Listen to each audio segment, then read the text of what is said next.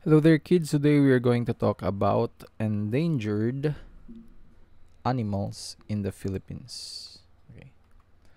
So, Philippines is a home to a lot of endemic animals. Ano nga bang ibig sabihin ng endemic? Endemic refers to animals that can only be found exclusively in a specific place or country. Okay, yan ang ibig sabihin ng endemic animals. Okay? Again, endemic animals mean that these animals can only be found exclusively in specific places or countries. Some of the endemic animals in the Philippines are closing to extinction. Ano nga ba ibig sabihin ng extinction? Okay. Extinct refers to no longer in existence. Ibig sabihin wala na, hindi na natin mahanap, such as itong mammoth. Okay, you won't be able to find a mammoth dito sa mundo. Okay. And also the saber-toothed cat. Okay. So if you notice, no, these are characters that you'll be able to find sa Ice Age. And also the dodo bird. Okay, yung dodo. So again, extinct refers to no longer in existence. Ibig sabihin, hindi na siya makita. You will no longer be able to find these animals kahit saan pa kayo pumunta sa mundo. Okay? Endangered. Ano nga ba ibig sabihin ng endangered since we're talking about endangered animals in the Philippines? So, basically, this is like the last step before going to extinction. Few in numbers and are about to get extinct. Kaunti na lang. So, limited numbers na lang and parang mahirap na for them to reproduce, no? So, that's what you mean by endangered. Few in numbers and are about to get extinct. Like, unlike mga dogs, no? For example, you have dogs, cats, especially here in the Philippines. If you just walk around in a certain corner, you'll see dogs, you'll see cats. In certain barangays, you'll basically encounter countless number of dogs and cats, stray dogs and stray cats. What more pa yung mga kung isasali nyo yung mga pets, no? Mga dogs and cats that have homes. So they are not examples of endangered animals, as you can basically find one kahit saan kayo pupunta. So, endangered ones are referred to those na hindi na natin masyadong nakikita kasi kakaunti na lang sila, which means they can be extinct in the coming years, 5, 10, 100 years. Yan yung basis natin when it comes to extinction. Okay, endangered animals in the Philippines. Examples of endangered animals in the Philippines. The dwarf goby.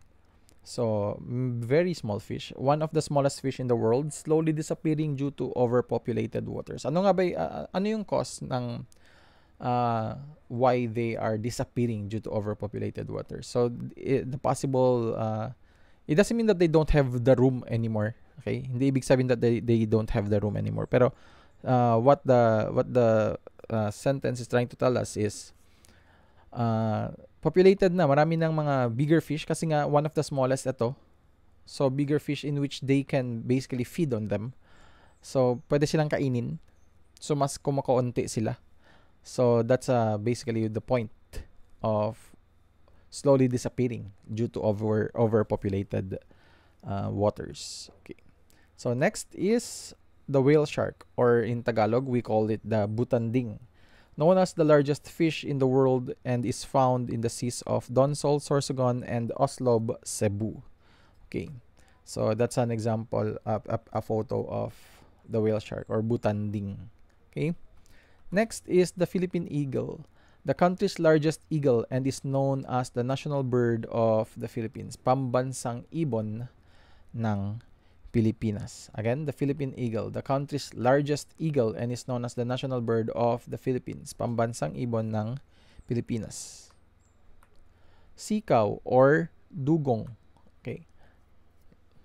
Parang pwede na rin. No? So, a sea animal found in Palawan, it is an herbivore that feeds on seagrasses. That's why basically siguro why it's called a sikaw, parang sinlaki siguro siya ng isang cow and feeds on seagrasses. Okay?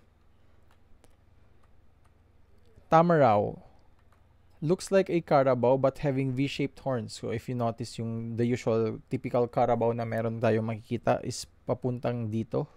Wider ba? No, it's wider compared to this one, which basically forms a V-shaped horn. So tamaraws can be found in Mindoro. So specific place na lang, kakaunti na lang talaga sila. Pawikan or sea turtle found in seas of Cebu.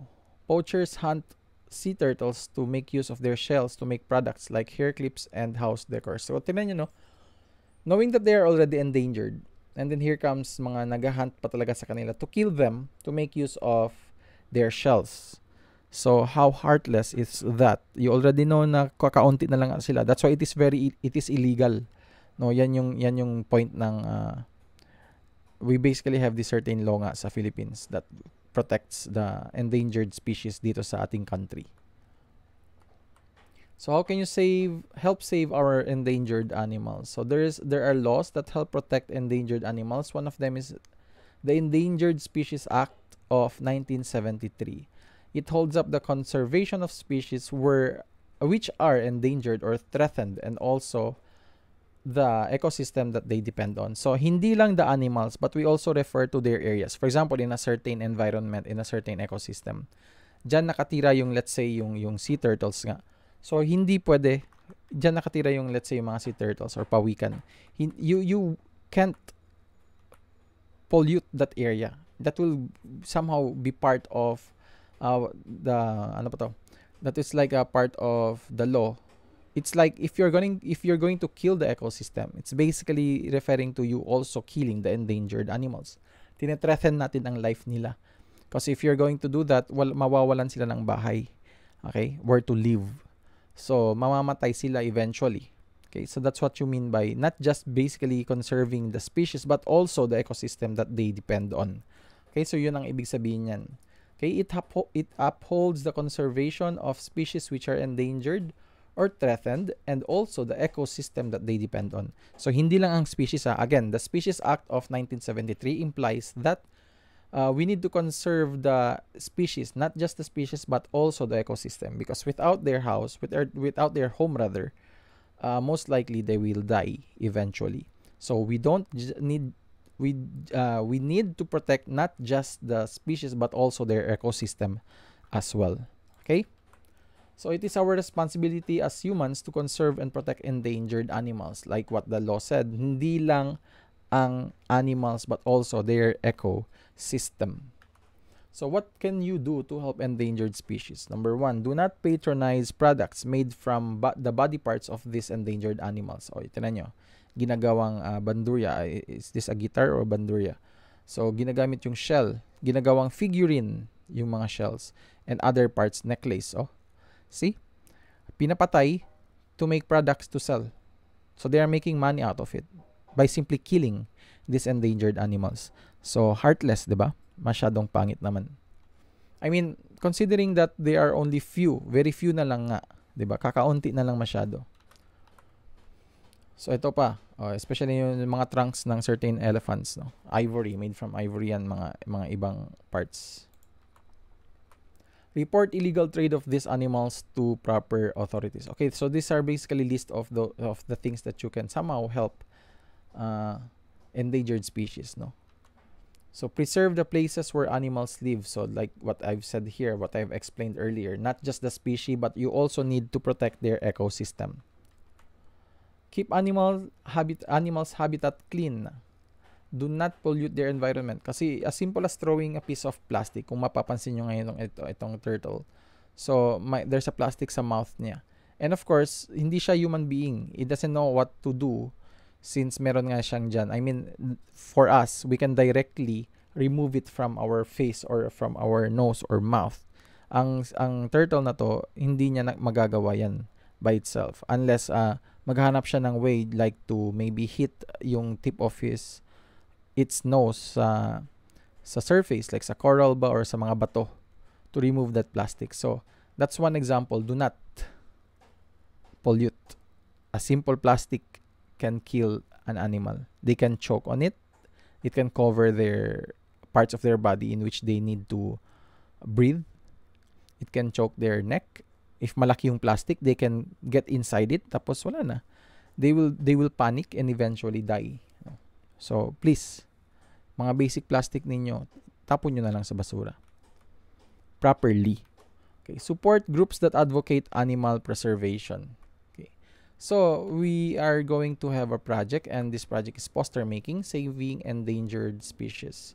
So you can get titles out of the given examples, and basically the one that you can do is ito, protect endangered animals. Ito yung pinaka-ideal that you can do. Magdo-draw lang kayo. So you can get copies. You can just Google for certain endangered species. I would encourage you to do dito sa Philippines. Also, kung gusto nyo sa buong mundo, okay lang din. Walang problema. I can consider that as well. So it's up to you. It can be as simple as this one. Pero ito kasi na masyadong simple. This is I took this for the title, Save Our Species. So parang ganyan. Earth Day Endangered Animals Poster Project. This is not part of the kwan. Anyway, ito, protect endangered animals. This is one of the ideal, itong dalawa.